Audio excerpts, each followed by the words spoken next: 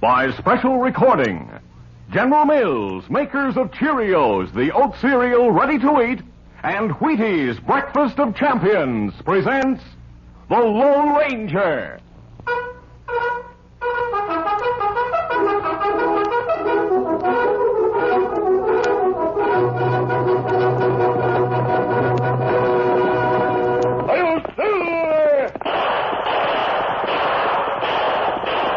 A fiery horse with the speed of light, a cloud of dust, and a haughty Hi-Yo Silver, the Lone Ranger.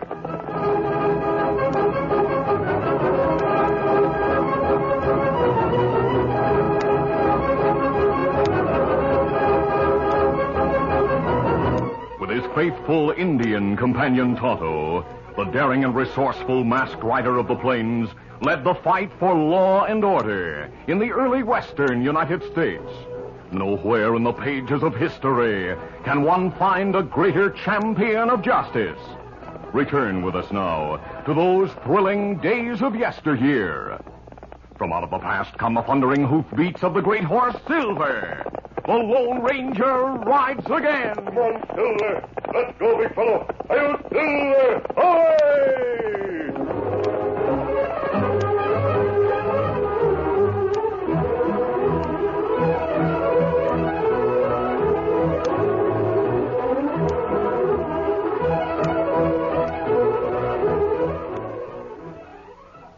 Boxer Ben fights hard and fair, so in the ring you kids beware. He's dynamite because he knows he's got go power from Cheerios. Yes, he's got go power. There he goes.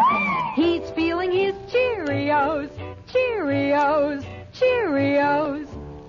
Cheerios, the cereal everybody loves. No other cereal looks like Cheerios. It's shaped like little letter O's.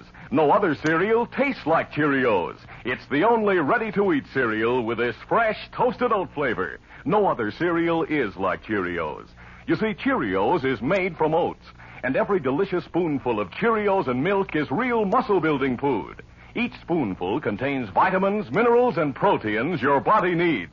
Yes, the good things in a Cheerios breakfast do good things for your body. Help you have healthy nerves, good red blood, strong bones and muscles. Have Cheerios every morning. Then you'll hear people say, he's feeling his Cheerios.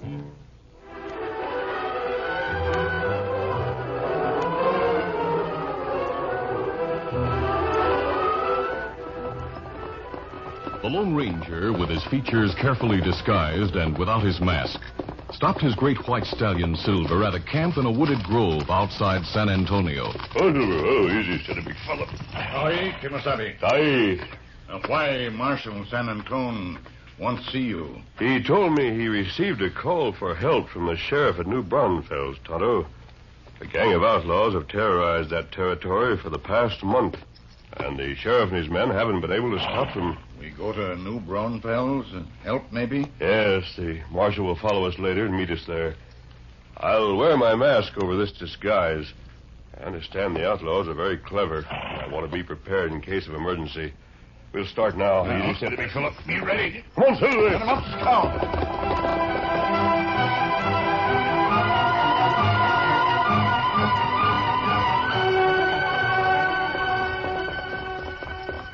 The following morning, the Lone Ranger and Tonto rode along a trail outside of New Braunfels. We'll decide on a campsite, and we'll send word to the sheriff that we've arrived. Look, Kimasabi, down valley. Outlaws stopping a stage. Come on, Silver. Get him up, Scout. 3 of them, Tonto. Use your guns. Them see is coming down slope. Then turn back. Head for hills. You ride after the stage and see if anyone was hurt, Tonto. I'll follow the outlaws. Get him up, Scout. Come on, Silver. Leading Tonto, the Lone Ranger headed after the retreating gunman, one of whom was riding a short distance behind the other two. In spite of the bullets fired by the outlaw, the Lone Ranger continued on without shooting his own guns. He wanted to take the man alive. The Lone Ranger realized the outlaw's gun was empty, so he decided to close in. Faster, Silver! Faster! The mighty stallion gradually closed the gap between the two riders. The fleeing gunman glanced back at his pursuer as if in fear. Then he did something totally unexpected. The Lone Ranger, with gun ready, looked puzzled as he pulled Silver to a stop. Oh, Silver, oh! Reach and don't move. All right, mister. You got the drop on me. Remove that bandana from your face. Sure, if you say so. Yeah. You're Gus Cooper, wanted in Austin for murder. I thought you might recognize me, mister. You're the leader of the gang that's operating in this territory. Yeah, and I know who you are. And I know why you came to this territory, so I decided to surprise you. I got tipped off you and your Indian friend were riding along the trail. Then I pulled a trick that worked out just as I figured it would. What do you mean? Mister, I have men planted among the boulders all around here. Right now, they could fill you with bullets if I gave the signal. All right, men, close in. All right. Now, mister, drop those guns. You won't be needing them anymore. Drop them. Easy.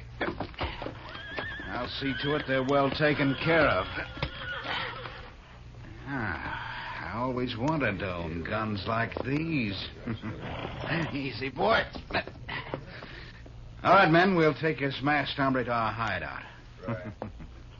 I figure he'll be in for another surprise when he sees his Indian friend there as a prisoner, too. My friend Tonto followed the stage. Yeah, but a couple of my men are on it. It belongs to me. Belongs to you? Uh-huh. A friend of mine bought it at auction a few weeks ago when the Corpus Christi line went out of business. I figured I'd have use for it. Let's get going. You first, mister. Come on, Silver. Get up. Get up.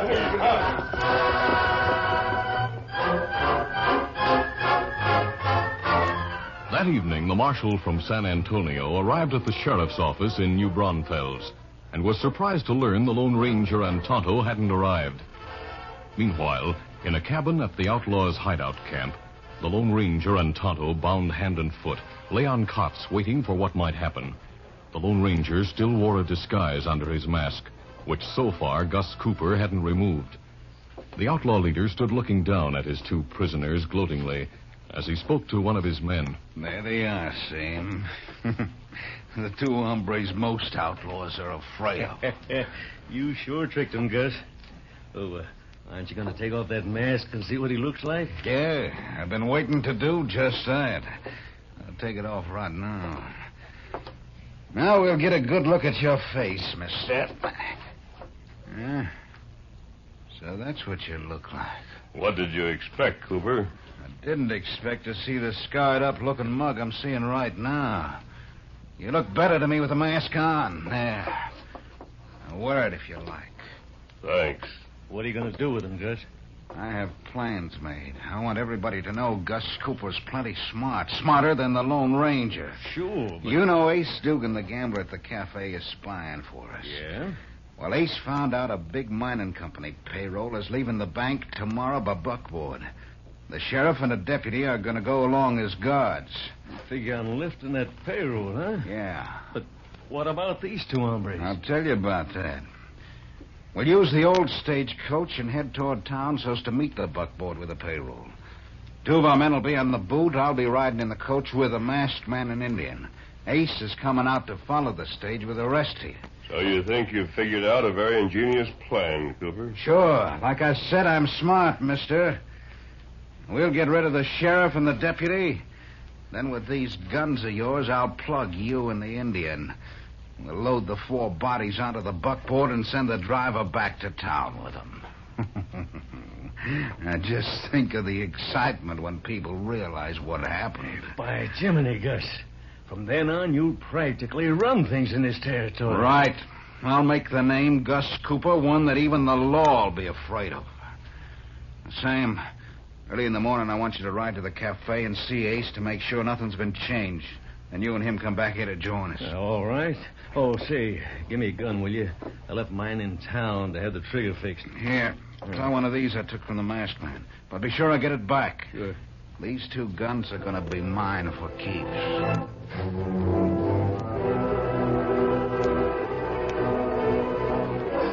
Early the following morning, the outlaw Sam, wearing one of the Lone Ranger's special guns, went to town to the cafe to see the gambler Ace. At one of the tables, the marshal and the sheriff were eating an early breakfast. The marshal, still concerned about the masked man and Indian, finally remarked, Sheriff, I still don't savvy about the Lone Ranger in Tonto. Seems to me if they couldn't get here, they would have sent word. Well, so far, we haven't found anyone who knows anything about him. And I figure I might start back over the trail and see. Yeah, give me a drink, make it good. See, Sheriff, who's that hombre who just came in? I don't know. Seen him around town now and then. Cowpoke from some nearby ranch, maybe. Why? That gun he's wearing. No cowpoke would own a gun like that. Mighty fancy looking, but That's a very special gun, Sheriff. I'm certain there are only two like it in the West. what are you getting at? Just this. The two guns I mentioned are carried by the Lone Ranger. That's a mighty fine gun you're wearing this morning. You haven't worn it before, have you? Oh, I just got it. Bought it from a friend of mine. Where's Ace, do you know? Yeah, he's in the gaming room. Sitting at a table just inside the door waiting for early customers. Thanks. I'll go talk to him. Right. Hear that, Sheriff? He just got that gun. I'm convinced it belongs to the masked man. I'll be back in a minute. Maybe I can find out what he says to the man he came to see. The marshal slowly sauntered to the doorway leading into the gaming room. He leaned against the door jamb out of sight and strained to hear what was being said just beyond the doorway. Plan still holds it, Ace. You ride back with me. Right. I gotta pick up my own gun at the gunsmith's, then I'll meet you at the edge of town. All right. There'll sure be a lot of excitement here in town later today. I'll see you later. Yeah, I'd better get back to the sheriff. Sheriff, something's in the wind. Get your men together quickly. Then we'll follow that hombre and his friend when they ride from town. Can't do it, Marshal. I have to ride guard with a deputy and take a payroll to the mines. Then get some men to ride with me. If something isn't done, I feel sure the Lone Ranger and his Indian friend will be done for.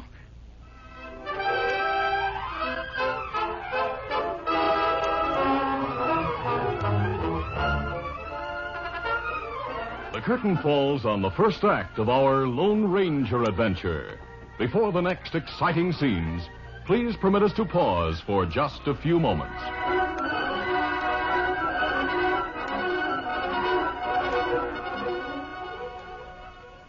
Jenny is 10 and is she good? She's skip rope champ of the neighborhood. She's so quick because she knows she's got go power from Cheerios. Yes, she's got go power. There she goes. She's feeling her Cheerios. Cheerios. Cheerios. That makes sense. Try Cheerios, the wonderful oat cereal that's shaped like a little letter O, and you'll agree. You'll like that delicious toasted oat flavor, and Cheerios is ready to eat. Just pour out a big bowlful, add good fresh milk, dig in, and start getting your go power. Because a Cheerios breakfast is full of vitamins, proteins, and minerals. And those are the good things you need to help build red blood, healthy bodies, and strong muscles. So enjoy your breakfasts every day with delicious Cheerios and milk and get that good go power. Then folks will say, She's feeling her Cheerios.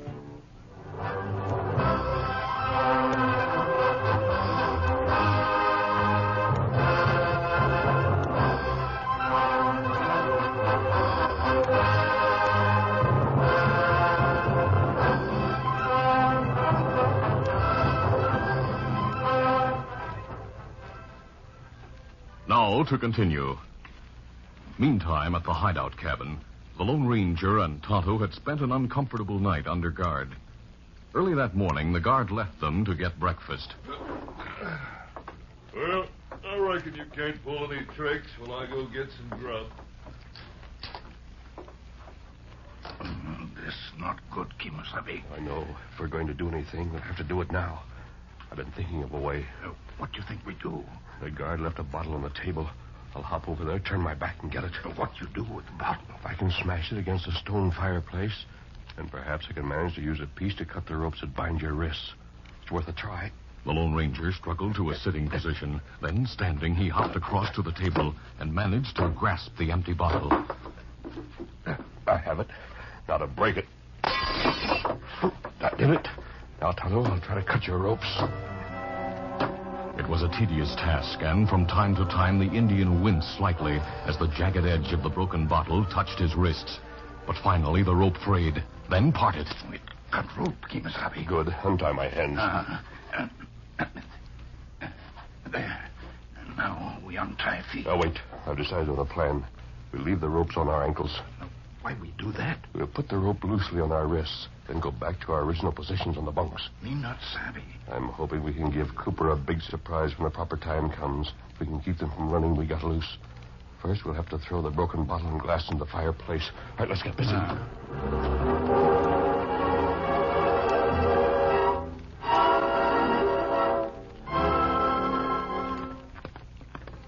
A short time later, Gus Cooper entered the cabin with two of his men. Sam hadn't showed me that gun he wore to town, Gus. I never would have believed you really captured these two hombres. Yeah, I hated to give that gun back to you, Gus.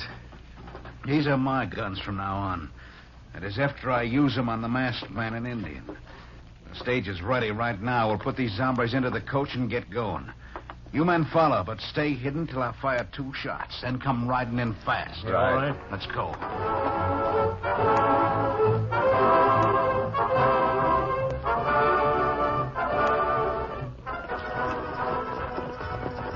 Out on the trail, the marshal and the posse who had been trailing Ace and Sam from town stopped at a stream. That men, those hombres we're trailing are smart. They covered their trail here, but we have to pick it up again as soon as possible. Now, we'll split up right along each side of this stream and try to find out where they left it. Keep your eyes peeled. Now, let's start the search. Get up there.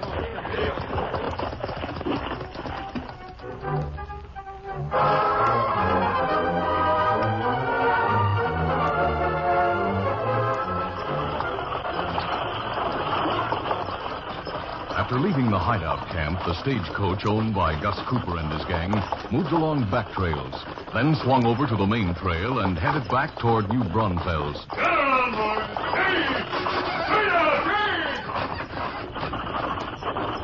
Gus Cooper, with a smile of satisfaction, sat between the Lone Ranger and Tonto inside the coach. Believing they were still securely bound, the outlaw leader thought there was no need for precaution. The Lone Ranger and Tonto noted this. The masked man glanced occasionally at his own guns, which rested in the outlaw's holsters. They rode in silence until Gus suddenly spoke. Well, mister, there comes the buckboard carrying that big payroll. The sheriff and his deputy won't suspect a thing until the bullets fly. Then it'll be too late. You have a lot of confidence in your plan, Cooper. Sure, why not? Nothing can go wrong now. While Gus Cooper spoke, the masked man and Indian eased their hands from the loosened ropes behind them, without the gang leader suspecting. Suddenly, Now, Tonto, get our guns. simultaneously, the Lone Ranger and Tonto grabbed the guns from Gus Cooper's holsters. Hold on. Freeze, Cooper. No noise or you die. Pure tried. I don't savvy. That's something for you to think about. When the stage meets the buckboard and stops, don't make a sound. Tonto, I'll keep him covered. Untie our feet quickly. There. You loose. Me soon get loose. There. Me free. Hurry, use the rope to tie Cooper. You won't get away with this. Maybe not, but it's worth a try. Use his bandana to gag him, Tonto. Me do that. Within a moment, Gus was tied and gagged. Then, as the stage approached the oncoming buckboard, the Lone Ranger gave additional directions. Now, Tonto, when they stop, get out on the off side of the coach and cover the 2 men on the seat. I'll get out on the other side near the buckboard. Ho, ho! Hey, Sheriff! Oh, there. Oh, yeah, what'd you hail us for, driver? Let's go, Tonto. Don't move. You covered. Hey, something's gone wrong. The engine's got us covered. Sheriff, look, a masked man. Wait, hold your fire. That must be the hombre the marshal told me about. And Indians with him. Mister, the marshal is plumb worried about you. How on earth did you get to be in that stagecoach? No time for explanations now, Sheriff. I suggest you and the deputy put the payroll into the stagecoach and get inside yourselves. We'll tie and gag the 2 outlaws who are riding the seat of the stage and load them and Cooper onto the buckboard. I don't savvy. Quickly and briefly, the Lone Ranger told of Gus Cooper's plan.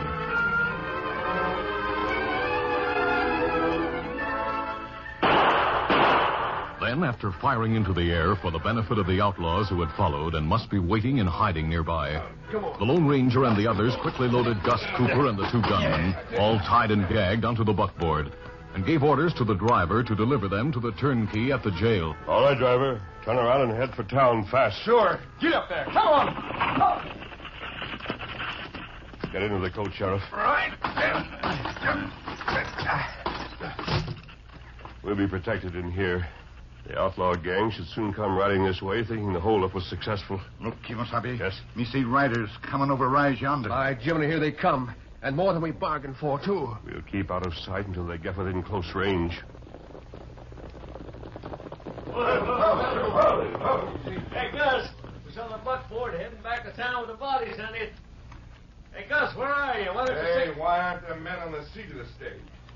Sam, I'm beginning to think there's... Don't move, any of you. Hey, look, the masked man, the engine. You reach. Quick, there, we got you covered. Hey, something has happened. Gus isn't here. Well, there are four of them to aid us. Why do we... We can handle you. Use your guns. Don't let them get away with it. Hold it. No! Come on. Sheriff, look. Here comes the marshal and the posse. Hey, there's a posse coming. We gotta fight our way out of these.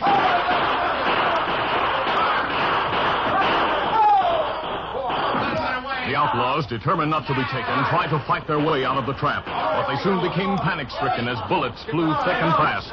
Several of them were wounded, and with the Lone Ranger and Tonto with the two lawmen before them, and the marshal and posse closing in behind them, they were hopelessly beaten, and one after the other they threw down their guns. Well, we got them all. Kevin, you and Tonto are safe, mister. But what happened? Once more, the Lone Ranger related what had happened. Then he asked, Marshal, what brought you and the posse? You reached us just at the right time. I saw an hombre in the cafe wearing one of your guns. I got suspicious and trailed him and another hombre to the hideout.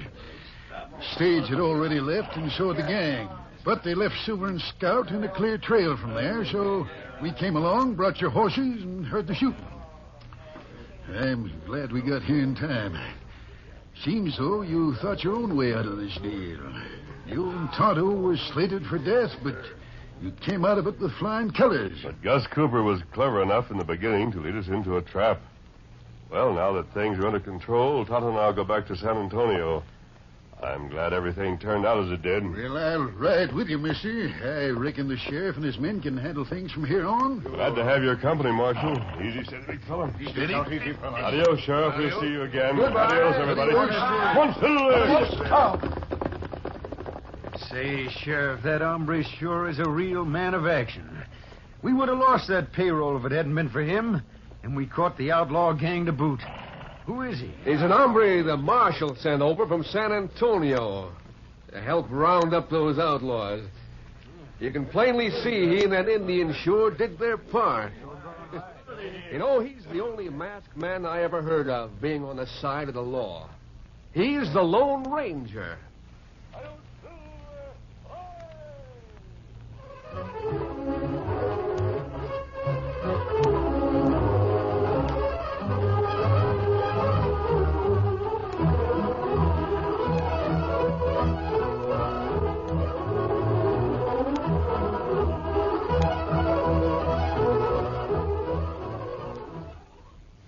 Champions are made, not born. Yes, sir. Get on your way. Get on your way. Get on your way with Wheaties. It's inspiring to know champions are made, not born. Just aim for the top like Bob Davies did in basketball. He's the great set shot artist for the Rochester Royals. Small Bob worked hard at basketball, determined he would top 'em all. He learned to make that fast break play. And here's what helped Bob on his way. Wheaties for breakfast most every day. Today, Bob sinks that payoff shot, and Wheaties still help him a lot. A Wheaties kid, a Wheaties man. That's Bob Davies, Wheaties eater 22 years. Real man food Wheaties. There's a whole kernel of wheat in every Wheaties flake. Okay, Bob, lay it in there. Hey, hey, hey! He's on his way, on his way. He's on his way, on his way. Get on your way with Wheaties. 'Cause champions are made, not born. Yes, sir. Get on your way. Get on your way. Get on your way with Wheaties. Breakfast of Champions.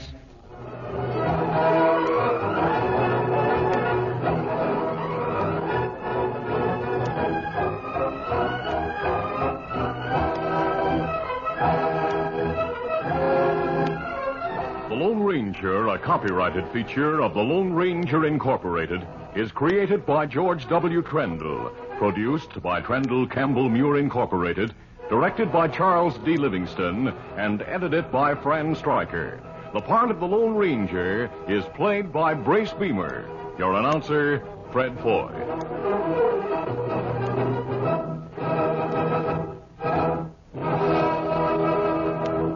The Lone Ranger is brought to you by General Mills every Monday, Wednesday, and Friday at this same time. Be sure to listen. This recorded program has come to you from Detroit. This is ABC Radio Network.